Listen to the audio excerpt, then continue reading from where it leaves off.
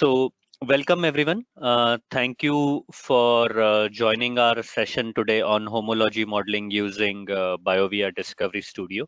I am Mehul. I am basically marketing manager in Vias 3D. I handle the marketing activities. And today I have with me Aarti Venkateshan, who is basically BIOVIA specialist in Vias 3D. And before I hand it over to Aarti, I would just like to mention that we want to keep this session as interactive as possible. So we will be launching a few poll questions in between the webinar, and we request you to please respond to those questions. These will be multi-choice questions, so you can just select the right response to the question whenever the poll appears on your screen. After the session, we will have the question answer round. So in between, if you have any questions, feel free to type them out in the questions box, and Aarti can answer those in like after the session. So before we begin, I would like to introduce today's speaker. Aarti has received her MSc degree from VIT in 2015. She earned her PhD in computational biology from the same university in 2019. Aarti has more than 3 years of industrial and academic experience in bioinformatics domain, specially related to cheminformatics, proteomics, and genomics area. During her PhD, she has succeeded in developing CAD protocols for non-structural proteins. She also worked in developing pipelines for human gut microbiome, whole genome sequencing, and whole exome sequencing. She has published around 10 research articles in international journals and have received awards from IJRULA, RABT, etc.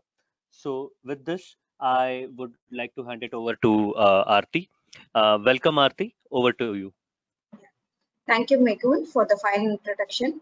So, hi, today I'll be talking about homology modeling using BIOVIA Discovery Studio. So, before I'll start with the agenda. So today we'll be discussing protein structure prediction method as well as steps involved in structure deposition. So say for example, if you have X-ray crystallography structure, how to deposit those structure in RCSB protein data bank. And apart from that, what is homology modeling and what are all the steps involved in homology modeling and how we can implement using BIOVIA Discovery Studio and validation. And before we start with the presentation, I'll just give a small introduction about us. So we Vias 3D, we are located in, our head office is located in Houston, Texas, and we have 5 branches, in India, Mexico, as well as Canada and Turkey. And we have around 150 professionals with 18 PhDs and MTechs with this expertise in design and manufacturing, structural and solid mechanics, etc. And also we are a global platinum partner with the Dassault system, and we provide engineering consulting as well as technical resource for engineering as well as life sciences. So coming to the introduction to protein structure determination.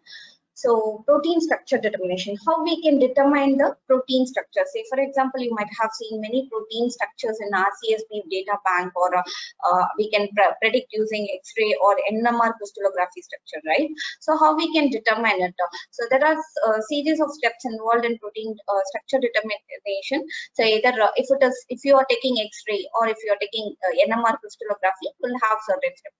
Say for example, if it is an X-ray crystallography, will be purifying the protein structure and will be crystallizing the structure, and after crystallizing will be collecting the data, and then it will go for phasing, and after the structure determination either it can be go for a model building and refinement. You will be purifying your protein. Once you have purified your protein, the crystallization process occurs. So in case if there is any problem with the crystallization, so you have to go back the purification step and you have to change the process, and then you have to come with crystallization. And apart from that, you can go for X-ray diffraction method after crystallization. If there is any phase problem or any changes in the diffraction pattern, you have to go for from the starting. It's from the purified protein structure. And apart from that, you do have electron density density thing, and apart from that, then you will be predicting your 3D structure. This is how experimentational protein structure determination will work. So what are the advantages and disadvantages associated with X-ray as well as NMR crystallography structure? So the major advantages associated with X-ray crystallography structure is you can grow the crystals of the protein, and it has a high resolution microscopy is needed, and also the atomic model calculation and refinement is necessary, and even the electron density maps or maps will be produced. And apart from that, you can determine the protein function, and you will be getting your RMSD, that is your root mean square deviation. So in case if there is protein, if there is any deviation in the protein, and those things also could be monitored. And coming to the disadvantages, it can take weeks to years. So say for example, as I have mentioned, if there is any process problem in the crystallization or phase problem, you have to redo it from the starting. So, and also it's time consuming and expensive, and there is some size limitation. You can't go for a high resolution images, and also the resolution will be varied. So coming to how we can deposit the protein structure in RCSB PDB. Say for example, you have predicted your structure using X-ray or NMR crystallography structure, and once you have predicted your structure, you would like to deposit your structure in RCSB PDB data bank. How will you do it? So for that, there are series of steps which is involved in depositing the protein structure in RCSB PDB data bank. And say for example, if you have your sequence, you have to check the sequence using BLAST-P. BLAST-P is nothing but BLAST protein, and BLAST-N is BLAST nucleotide. Okay, so you have to go to UniProt or NCBI, and you have to check the sequences, whether the sequences already existing sequence is available, or already the structure has been determined or not. In case if the structure is not determined, you are in a right path. And also you can check the ligands. Say for example, in case if you're adding some in case if you're adding some crystallography ligand structure, you would like to check whether the ligand is already existing or not. In case if it is not available, then you have to go for ligand expo, or chemical component dictionary is present in the check the ligand part. And apart from that, you have to prepare your data for deposition using PDB extract as well as SF tool, and these tools are also available inside the RCSB PDB data bank itself. And once you extract your data with the PDB extract as well as PDB extract web, then you can go and validate your structure, whether already existing structure is available or not, or what is the major difference over your structures, and those things could be applicable in validating the structure. For that, there is some validation server which is also available into the RCSB data bank itself. And apart from that, once you have validated your structure, then you are ready to deposit your protein structure with using ADIT or ADIT NMR. So ADIT NMR is used for NMR structure, ADIT is used for X-ray crystallography structure. So, and also these are the tools which can be used for ADIT and ADIT NMR deposition of the structure. So so we know very well how we can determine the protein structure. Either we will go for some experimentational method, and apart from experimentational method, we will also have computational method. So there are n number of computational methods are available for predicting the protein structure. So we are taking, in case if the protein structure doesn't have any homologous structure, then we'll go for ab initio, or if it is 40% structure stability is available, then we'll go for threading based method. And apart from that, we do have homology modeling. So today we will be talking about homology modeling. And coming to homology modeling, so why do we need to go for homology modeling? What is homologous sequences? Why why there is a specific protocol is available. So we'll have this question. So in case if the sequence or all, if the structure is already available in the existing data banks or in existing sequences available, then it is easy. It is very easy for us to make a protein structure. So to identify the three-dimensional fold of your protein, and also you can understand the properties of the residues with the help of PK and solvent accessibility, and also to understand the spatial orientation and also the interaction of active site residues. And the homology modeling will help to explain the effect on activity from mutagenesis studies, and also it is used to design ligands to bind to the protein structure. So coming to homology modeling, so say for example, I'm taking a sequence and I want to see whether the homologous sequence or structure is available. Then what I'll do, I'll blast it. So after blasting, I'll be getting the protein data from RCSB, and then we'll be modeling our own protein. That's how homology modeling works and how it works. Say for example, it will check for the conserved region of the protein structure. You have your own template, and you would like to check this is your query sequence, and you will be checking with your template sequence. The query sequence will be available, the data that you have sequenced or that you have done for that you want to predict for your protein structure. But this template structure, this is already existing structure in any of the data bank, and if it is like existing structure is available, then what you will do, you will be checking for the conserved region of two proteins. So once you have checked your conserved region of two proteins, you will be looking for whether it is similar or dissimilar, and based on the similarity, it will predict your protein structure. And homology modeling, we can call it as a comparative modeling. So the reason why we will call it as a comparative modeling, it can predict the protein structure based on the template, and also it analyzes the protein function and interaction, and also the antigenetic behavior of your protein structure. And we can call it as a rational design of proteins with increased stability as well as novel function. And for homology modeling, we require 30% of the sequence identity and evolutionary basis. Based on the evolutionary thing, the structure is more stable, and also the changes occurred at slower rate when it compared to its sequences. And it will also check for distantly related sequence that can falls into the similar structure. And there are 40% homology or similarity are guaranteed to adapt a similar structure. Say for example, I have my own sequence, query sequence, I have found template sequence. Will my model will be reliable to the same template? Of course, you will get more than 40 to 60% of your template structure, and you will get in most of the possible cases, you will get 100% structure also. But you know, there are few residues will be missing. So that's why we will be preferring homology modeling rather than go for ab initio or threading model. But in case if the structure is not available, if the sequence is not at all found in any of the databases, we don't have any other option. We have to go for ab initio modeling method. And what happens in homology modeling? So say for example, if you have your 0% to 30% of your protein, you can how you can identify your own template.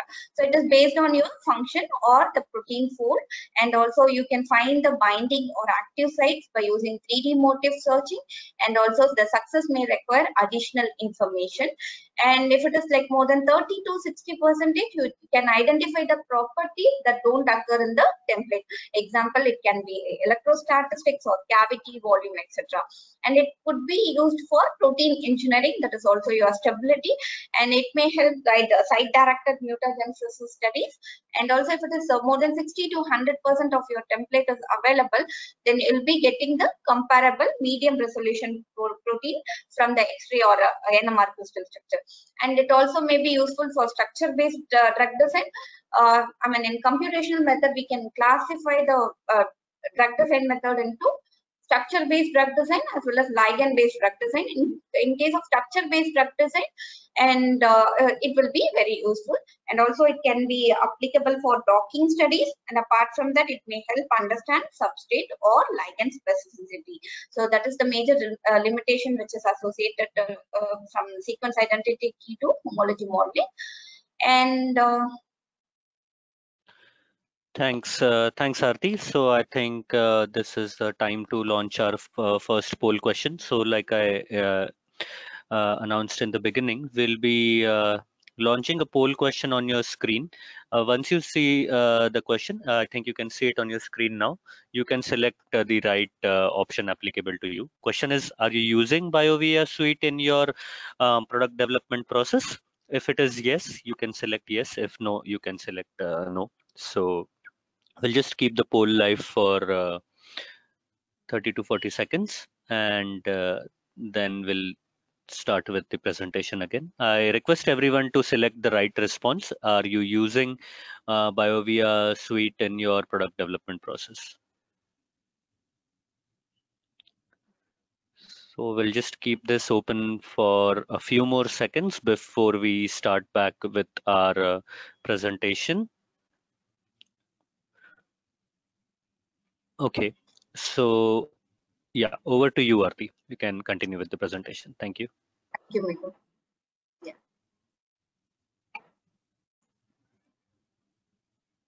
So what are all the steps involved in homology modeling? So we understood what is protein structure determination and how we can go for homology modeling and all. So we should know how what are all the steps associated with homology modeling. So coming to the steps involved in homology modeling, what happens? The first step involved in homology modeling is you will be checking your sequence. So say for example, you have your query sequence and you have your template sequence. You will be checking with your query sequence whether the template is available or not. Say for example, this one is your query sequence and you will be checking for your template. So how you will check the templates? So based with the help of BLAST-P or BLAST-N. So if it is a protein structure, then you can go for BLAST-P, and if it is a nucleotide structure, you can go for BLAST-N. In BLAST-P, mostly will be using the BLAST-P since it will check for the protein structure which is already available, existing structure in the CSP data bank.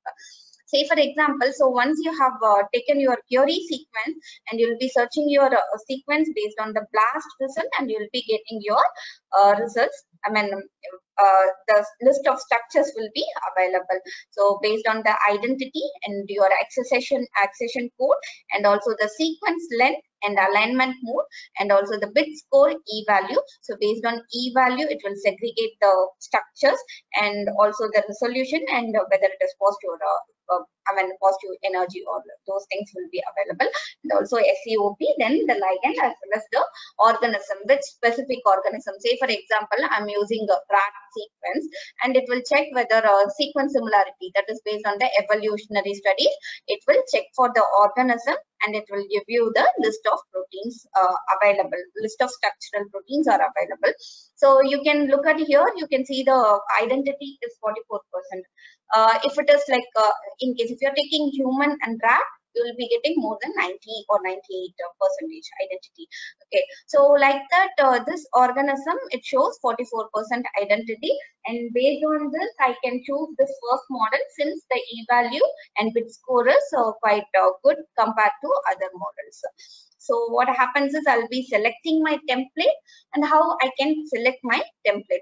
So how I will be accessing my template. So based on the secondary structural analysis, I have my query sequence, I had got my template sequence, and how can I find whether my template and query is completely matched with each other. So based on the secondary structure prediction analysis, and once you got query sequence as well as your template sequence, what happens is you can be merge both the sequence structures and you will be checking out whether it is like whether the sequence is matched with your template protein or not. And also it will align and access the similarity for multiple templates, not only single structure, it will align with multiple structures also. I'm just giving an overview of query sequence and one template structure, but if you are using multiple templates, you want to check with your good resolution image. So what you will do is like you will be taking your multiple structure, and that is also possible.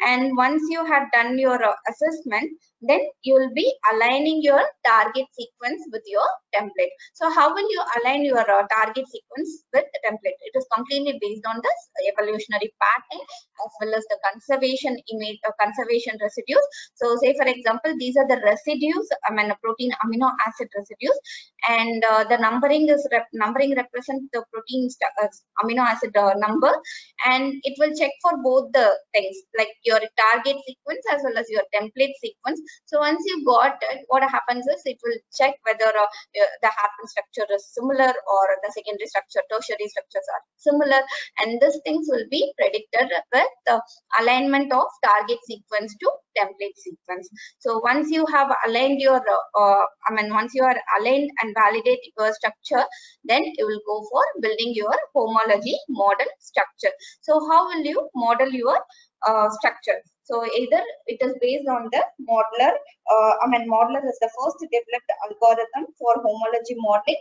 So BIOVIA Discovery Studio uses a modeler algorithm to build the homology model protein. So once you have got your homology model based on the template, then you can go for model analysis and based on the validation, you can predict how it is determined. Yeah. So Mehul, the question is for poll 2.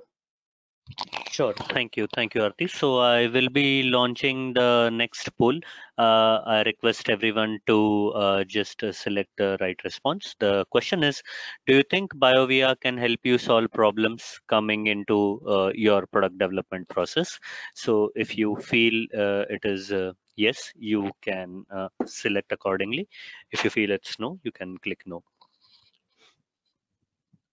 So we will keep the poll open for few seconds, 20 seconds maybe, so that everyone can select the right response.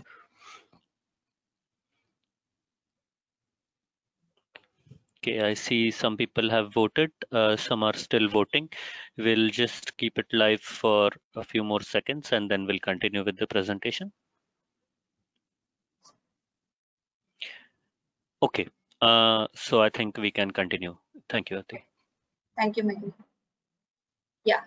So after your template selection, after you building your homology model protein, so what happens and how will you get your structure is correct or not? So before you go for validation, you will be selecting your model. So how will you validate your model? How will you do the analysis before you go for your validation step? Say for example, you build around 5 models. So based on the 5 models, you will be checking for dope score as well as the PDF energy. So PDF energy is nothing but probability distribution function, as well as the dope score is nothing but dope energy score. And based on this scores, we will be validating with certain structures.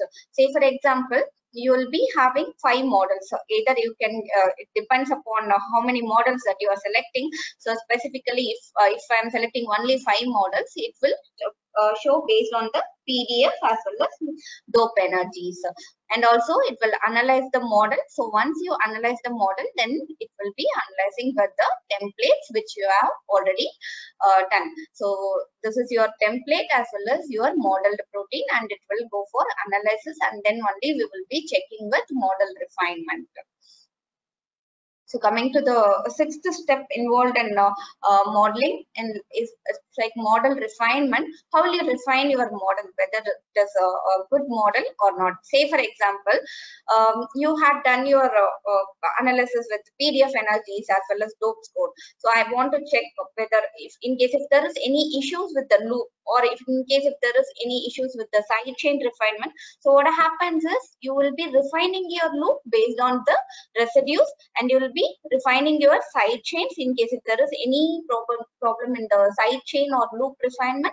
Then you can go ahead and you can refine your structures based on the loops, and loop modeling is it's one of the thing which is there in the homology modeling. And if there is any problem with the loop refinement, then you can go for loop refinement also. And apart from that, side chain modeling is also possible. And also once it is done, then we'll be going for constraint minimization and dynamics. So how will you go for constraint minimization and dynamics? So this steps will involve energy minimization using in case of this BIOVIA Discovery Studio, will be going with the NAMD software, or based on the certain algorithm, then we'll go for it.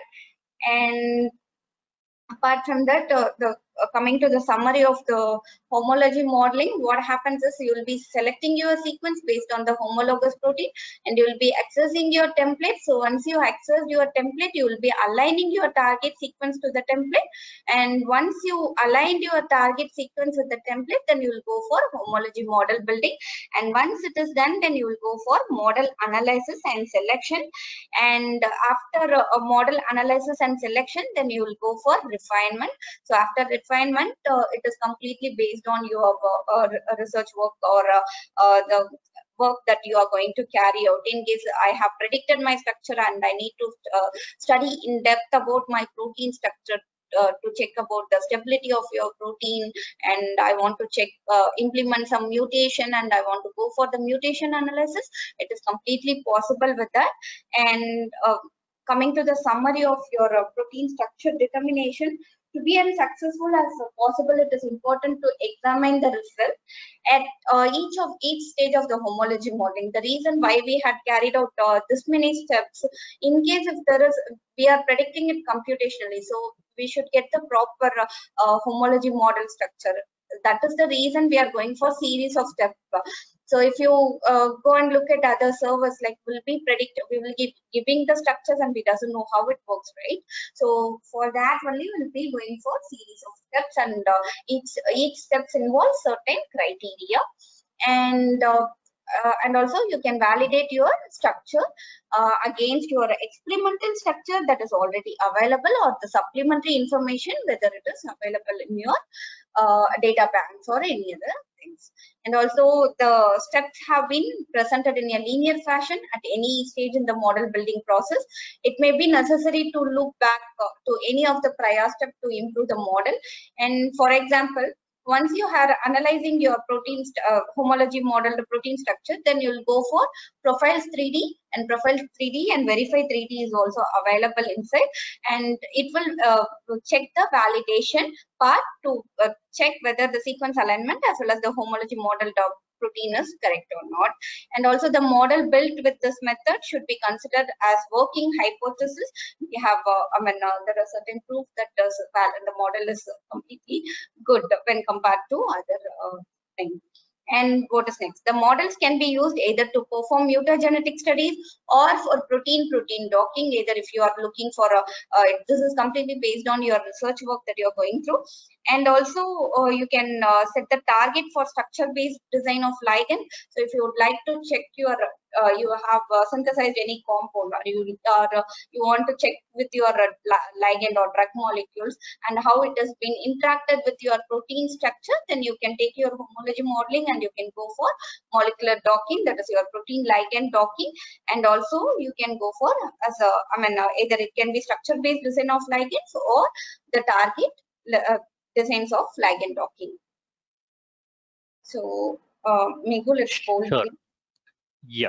Thank you, Aarti. I'll launch the poll. So the last poll for this session, do you want to know more from our technical expert on how BIOVIA can help you in your area of work? So if you want to know more, you can select the option yes. If you want to select no, you could do that. So we'll just keep the poll live for a few seconds, after which we'll continue with the presentation. I'll just repeat the question. It's do you want to know more from our technical team on how BIOVIA can help you in your area of work? Okay. So we will keep it live for a few more seconds before we proceed with the presentation. Okay, I think we are good to go. Aarti, over to you. Thank you, Meghu. So with this, I'm ending the presentation. So before I'll just give an introduction about BIOVIA. So we have a rich scientific portfolio, and we have unified lab management. It contains all the lab related software. And apart from that, for process production also we do have ELN, LIMS, etc. And we do have softwares for quality and regulatory management. And apart from that, for collaborative science, we have predictive models as well as novel therapeutics and engineering materials and chemical formulations, etc. So coming to this, for collaborative science, we'll have BIOVIA Discovery Studio. Discovery Studio can help for protein structure modeling as well as not only the protein structure modeling, you can do all the computational work. And Material Studio, in case if you're working with polymers or nanotubes or nanomaterials, then you can go for a Material Studio. This can help in building even QSAR is possible with Material Studio. And apart from that, pipeline pilot, this is completely for genomics. In case if you would like to work with NGS pipelines, already existing pipelines are available. If you want to create your own pipeline, then you'll have BIOVIA pipeline pilot solution. And apart from that, we do have BIOVIA registration, draw direct, etc. And in case of unified lab management, we do have LIMS and ELN, electronic laboratory notebooks. And Discoverant can help in process production operation, and also for regulatory after your drugs or the things are approved, then you will go for quality regulatory management. For quality regulatory management, we do have BIOVIA QMS and EDMS, EQMS, etc. So we are helping the research team from development, manufacturing until the quality management, etc. So with this, I'm just ending the topic. Sure. Thank you, Aarti. Thank you for the wonderful presentation. We will take questions now. So I see one question in the chat box. So before we start the question, just wanted to inform everyone, in case if you have any questions, feel free to type them in the chat box. So we have the first question, Aarti, which is, after homology modeling protein, how to find out the active site and size of active site cavity area? Okay, so there are servers are available. So if you give your protein structure, then say for example Caspi is available. So if you give your protein structure, then it will find out the active as well as the binding site of your protein structure. Okay. Thank you for the answer, Aarti. I hope Bala is the one who asked this question. I hope, Bala, this answers your question. In case if you have any other question, you can either raise your hand and I can unmute you and you can talk, or if you want to type it out, that is also okay. I hope this answers your question.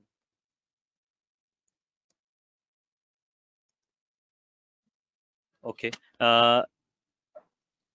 I'm just checking if we have any. Yes, we have one more question, Aarti, which is it possible to upload the homology modeling protein in PDB bank? No, right now the option is not available. So the reason why I have mentioned about RCSB steps involved in, the steps involved in RCSB PDB data bank, there are certain questions we got it. I have determined my structure and I want to deposit my structure. So for experimentation method, you can deposit your structure in RCSB, but for homology modeling, it is not possible to deposit in RCSB PDB data bank. Okay, sure. So this was also a question from Bala. I hope it is answered. Bala, I have unmuted you. Maybe you can unmute yourself, and in case if you have any more questions, you can ask those. Hi, hi, ma'am. This is Bala. Yes, Bala, we can hear you. Please go ahead. Yeah. Yeah, I have two doubt only. I asked, ma'am explained clearly. My doubt is clear. Thank you so much, ma'am. Thank you. Thank you, Bala. So we have one more question, Aarti, which is from Sonu. Question is, can you please elaborate a little more about dynamic studies after homology modeling? how much nanosecond and why we have to do MD? Okay. So this is a good question. So no, so why do we need to go for molecular dynamic simulation? I have predicted my homology model structure. I want to check my structure, how it is like in atomic level, how the stability has been lost and how the structure is there. Okay. So say for example, in homology model and all, we will be predicting the structure. But in case of molecular dynamic simulation, will be checking your structure in atomic level in nanosecond. So the nanosecond which you are talking about, it is completely based on the RMSD and the RMSF level which is attaining. So based on, say for example, you have your graph of RMSD. So in 5ns also it can attain your stability, and if it is not stable in the 5 nanosecond, then we have to keep it for another 5 like that. We will be setting your nanosecond. We'll be checking how the protein has been how the deviation is there in the 5 nanoseconds, 10 nanoseconds and up to 100 nanoseconds. It is completely based on your work, and mostly right now nowadays we will be looking only in the 100 nanoseconds level. It is not like that. So it is completely based on your structure, how the stability has been attained. Hope it's clarified, or you can unmute yourself and ask. Yes, I hope that answers the question, Sonu. If you have any more question, you can unmute yourself and you can ask the question. Okay, I think we have answered more of the question. I'll just check if we have any more.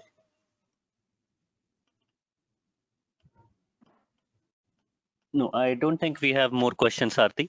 So thank you for answering all the questions, and thank you for a wonderful presentation. Just to inform all